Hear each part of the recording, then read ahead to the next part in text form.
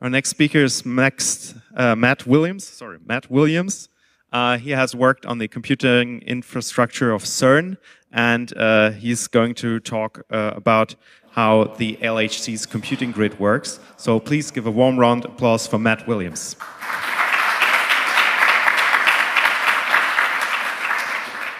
Thank you. So I'm Matt Williams. I recently finished my PhD in particle physics. I was working on the LHCb experiment on the LHC for 4 years, recently graduated.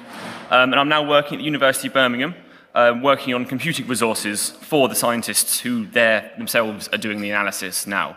And it's as part of that work that I'm helping to help develop this tool Ganga, which is an interface used by scientists to interface with a huge amount of computing power and storage available to them as part of the LHC computing grid.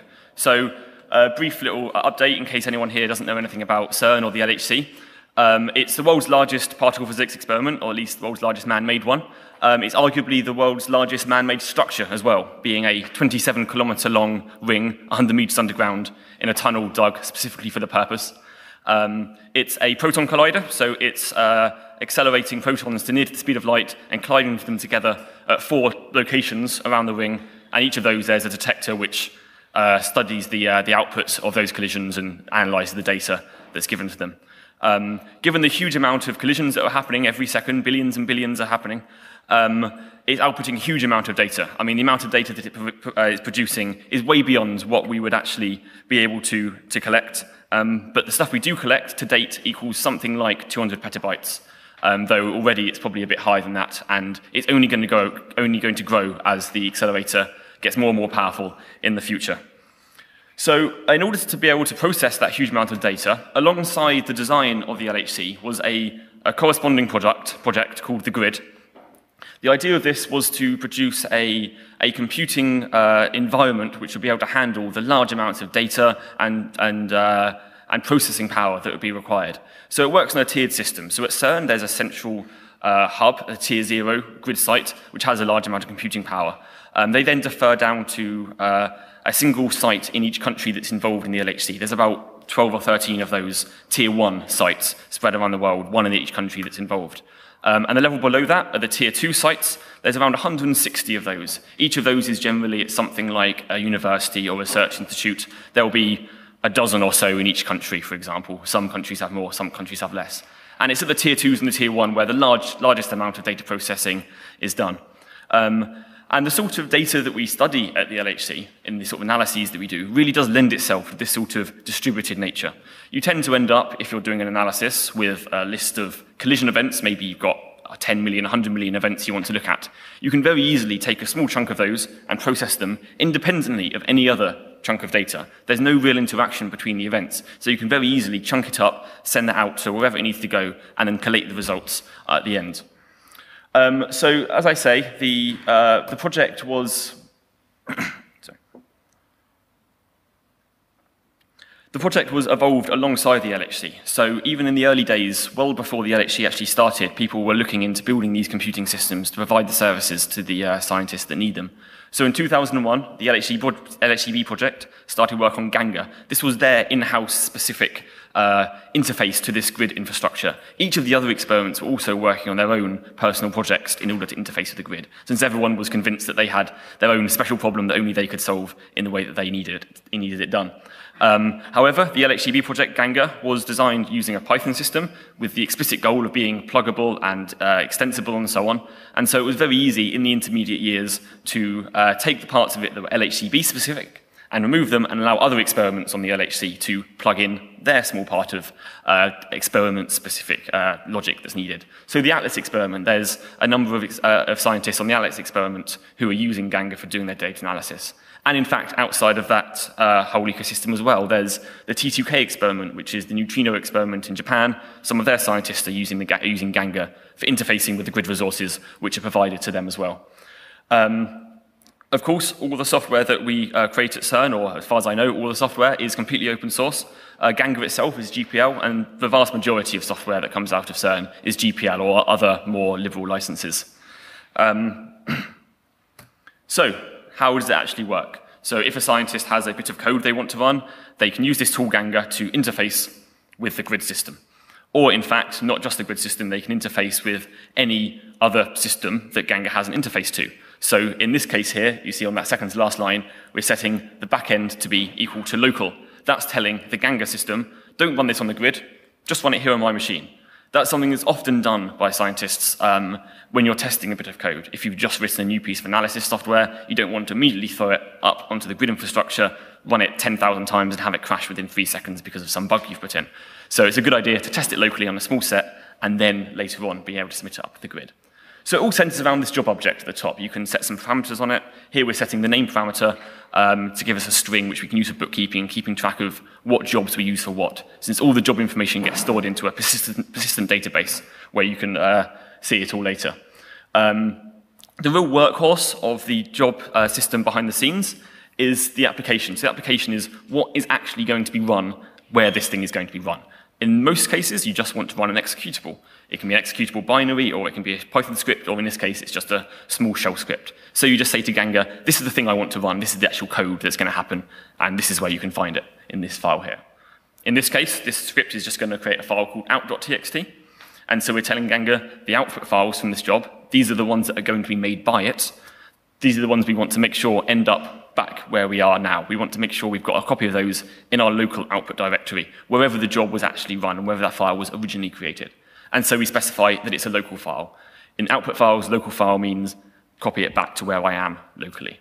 Once we've set up our job object, we just call submit, and at that point, the Ganga subsystems come into play. The monitoring loop comes in, it starts submitting the job to the system. In this case, it's just going to start up a local shell instance somewhere else on your computer. But if you were accessing the grid, it would be uploading it to the grid somewhere. It would then keep track of its status and make sure it's downloaded any output files at the end of the job. So once it has finished, you can just access the output files directly inside the IPython-based Ganga user interface. So you can just call the peek method on the job object you just had, and it basically does an ls of the output directory. You see it's created a file for the standard out and the standard error, and most importantly, the out.txt we asked it to give. And if you want to peek further inside, you can pass the name of one of those files to the peek, and it'll open up a pager directly inside IPython, and you can have a scan through and look at the output files to make sure that everything worked the way you wanted it to. Obviously, that was just a toy example. That's nothing more that you can do there than simply running a local script on your local computer and looking at the output file. So it would be good to be able to leverage the power of the grid. And it's as simple as changing the backend on that last step from local to LCG, where LCG stands for the LHC computing grid. It's the acronym that we use for that. So with one small change of one line to the other, you could run exactly the same script, and that code would be uploaded to the grid system. The grid system would take over, distribute it, run the code wherever it ends up running. You don't even worry. It could be in China, it could be in America, it could be in Amsterdam, it could be here in Berlin. It could be anywhere.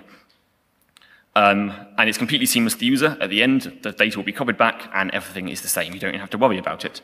But Ganga's more than just that. It's more than just locally running stuff and the grid. It can interface with anything that you can access via an API, basically. So there's a series of backends for, you see here, PBS, LSF, and SGE. Those are batch systems. Often universities have got local batch systems or a batch farm of some kind, which they use for running jobs which are somewhere between running on your local computer and you want to upload to the grid. And again, you could just change it to PBS and it would be submitted to your local farm, and you wouldn't even have to worry about any of the details. These last series of one here are a set of experiment-specific backends. So various experiments have got their own middleware interfaces sitting between Ganga and the grid to make an onion layer type situation to provide extra features that maybe that experiment particularly needs. But again, it's all a black box as far as users are concerned. You don't have to worry about what's going on. It's just going to work.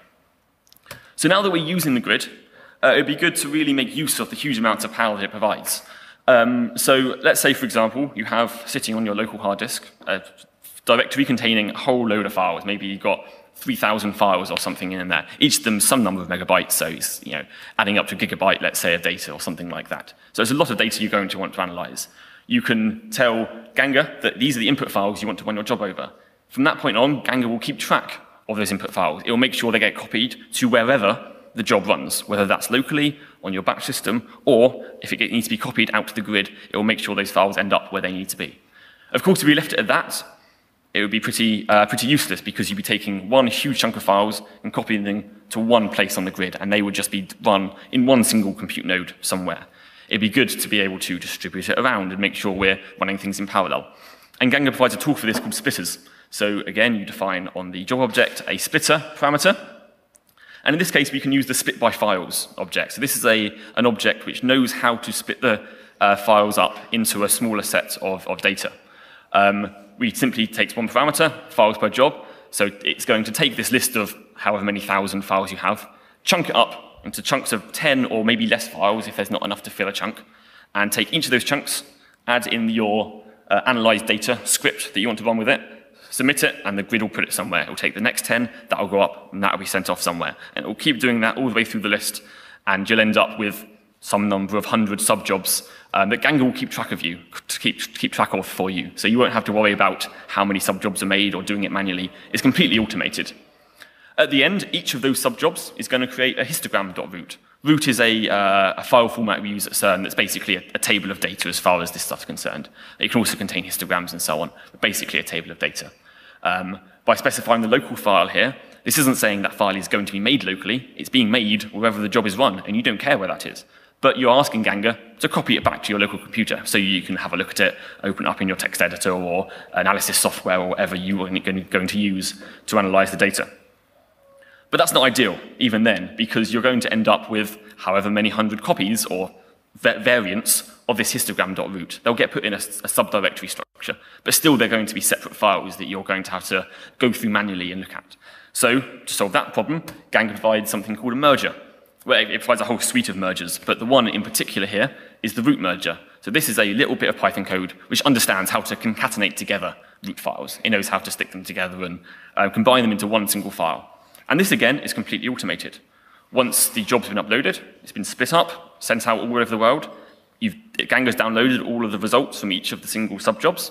Once they're all downloaded, Ganga will automatically kick in, combine them together, and start turning it into one single file, which you can then look at. So from that point of view, you don't even have to worry about the fact it was split. You started off with one single analysis script and one single set of data. Ganga split it and merged it. You've ended up with one result. You don't even have to worry about the fact that it was distributed around. It's completely seamless. There is much more than just the root merger. You can write any sort of merger you might wish, and anything which processes the data, basically. There's a class in Ganga which lets you pass in a simple function, which simply takes the output file directory, and you just list through there. You could, for example, look at the log file for each output job, grep through it for a single string, and find the average of the numbers, or something like that. You can do anything you can think of to post-process your data. So, once you've been working at CERN for some number of years, you're probably going to have submitted several thousand of these jobs over your lifetime, many of which you're going to have deleted because maybe they broke, but many of which you're going to want to keep around for log files to check that stuff's working how it used to, make sure your data is being reproducible. So Ganga provides a persistent database of all the jobs you've ever run through that system. So you can see here the 3 jobs that we've submitted so far. The first one we just ran locally. That's all finished. It's showing up there as completed. The last 2, because they were sent off the grid, they've been distributed around, and they're still running. You see here, each of them, Ganga has created 324 subjobs. That's how many it decided to split it into. You don't worry about the number too much. You just have to know that they're there. We don't have any more details about which of them are running, which of the subjobs are finished, or anything like that here. This is just a very high-level overview. But it's very possible to get that information, because Ganga provides a full API access to everything that's inside the Ganga's API. So inside the Python interface, you can access any of the information, you can access job information, you can resubmit things, you can do anything you want. So at the most simple, we call that jobs object again, like we had in the last slide. We give it a parameter. We ask for job number 2, which, as you see, is the bottom one here, the merger job, which is, as far as we're concerned, overall still running. We ask for status, and again, it tells us it's running. It's the same information. We can delve in a little bit deeper, though. We can ask that job for a list of all its subjobs. So we just give it the .subjobs parameter. That's going to give us a list of jobs. We can loop through each of those subjobs and ask each of them what their status is. We get a list of all the ones that are completed. We find the length of it, and we find that 24 of those 324 subjobs so far have finished.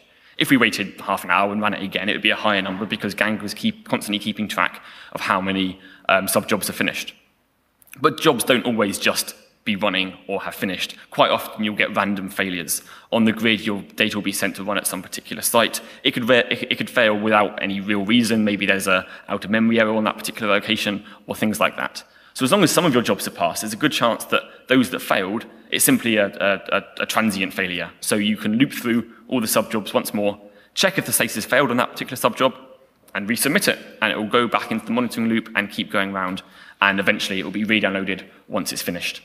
And this is the sort of thing you might want to do quite regularly. You might want to have a function defined which loops over a job object, checks all the subjobs, resubmits the failed ones. So you can take any bit of Ganga code, stick it inside a function, inside a .ganga.py file in your home directory, and all those functions will automatically be available inside the user interface, which is based on IPython. It's a slight fork of IPython to provide this sort of functionality.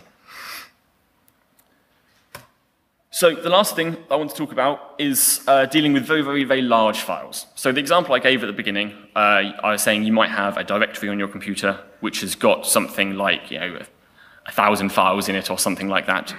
Even if each of those is only some number of megabytes, you're ending up with gigabytes of data. And in fact, quite often, when you're doing data analysis with the LHC, you're going to be dealing with at least gigabytes, if not terabytes of data you're going to be wanting to run your analysis over.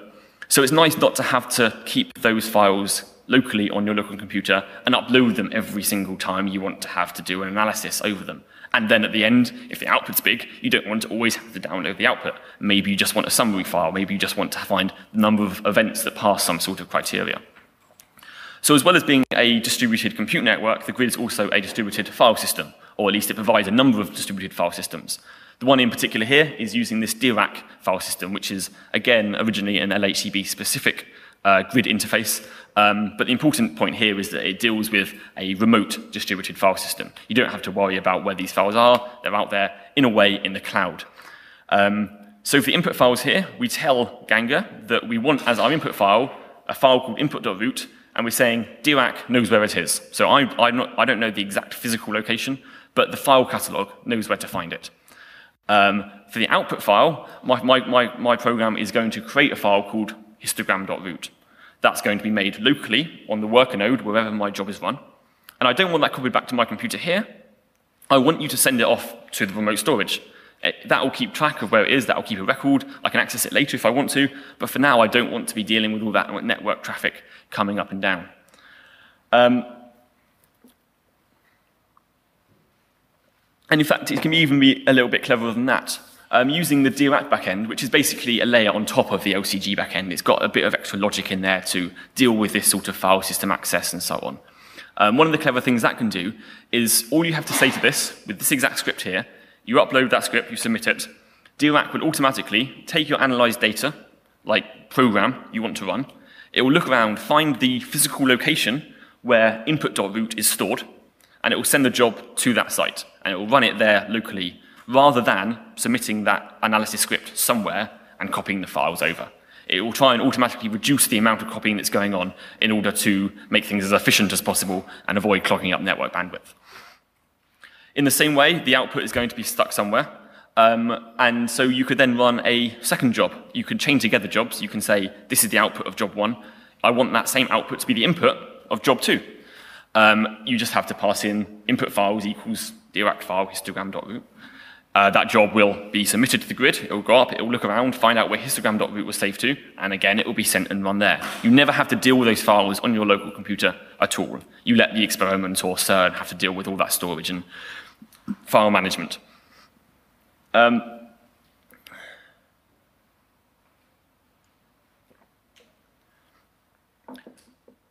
So yes, so using the grid like this, you can deal with hugely large files without ever having to deal with them. Of course, for each subjob, you'll get back a standard out file, you'll get back a standard error file, so you can make sure your jobs are running correctly.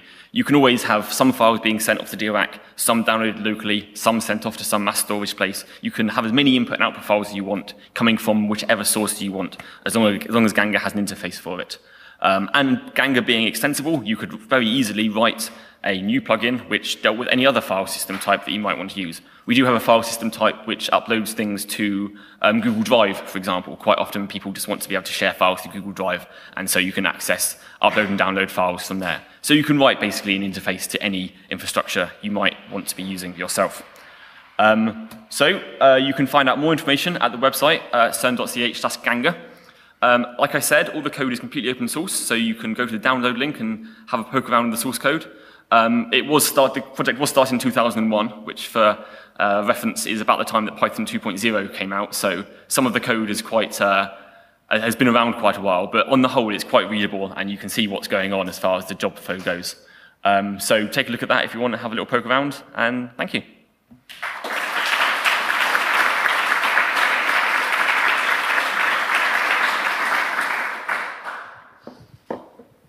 Questions? Thanks. Thanks for the nice talk and the nice tool. I have two questions. So Okay. the first question is, can you target some schedulers such as Slurm using the library? Yeah, I don't know if there's a Slurm backend yet, but there's ones for Condor and Talk and so on, so there could easily be one for Slurm. I mean, it's a simple case of writing a bit of code to call the right commands at the back end, so yeah, Slurm could absolutely be interfaced with if necessary. Right, and my second question was... I forgot the second question. Okay, I'll ask you in the break. Okay. And we got another question over here. Thank you. There was on your merge slide. Yep, Can sure. you go back there? Yep. I don't understand the line with the j.input files where there's actually a list comprehension on. So in this case, inputs.txt is an index. Is the open overloaded somehow, or you get a file handle? In this case, inputs.txt contains a list of file names. So that's an index file containing a list of all the file names that you want to include as your input for your job. So you're going to loop over each of the lines in that file, each of which is a string, which is the name of a file. But that's not what open usually does, isn't it? So you just have a file handle. If you have open.readlines or so, you get, of course, the lines or whatever. When it's looped over in this list comprehension, it does produce a list of the files. Okay. It has a /n at the end of each one, but it does work. I did check this line. I was yes. Hello, thank you. I wanted to know how you handle code that runs parallelly and needs to communicate to other processes or in different computers. So like inter-process communication between analysis jobs and or things, inter-network communication. On the whole, there's very little scope for communication. I mean, Ganga is blind to that if you submit to a supercomputer which has got some inter-process communication that you need to do or some sort of communication of any kind. It will handle that because Ganga doesn't care about it. Generally, jobs on the grid, you don't have any sort of communication between them. Each job's siloed, very much so.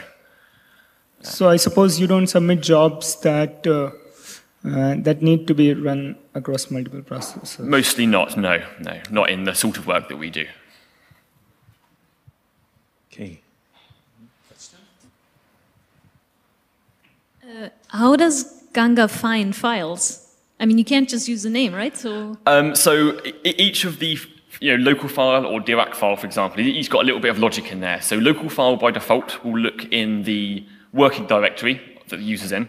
Dirac file will, obviously you can't just say input.root, it's going to magically know where it is. By default, it's authenticating with the Dirac system. So each person's got a local user area. So it will look in their local user area for the file.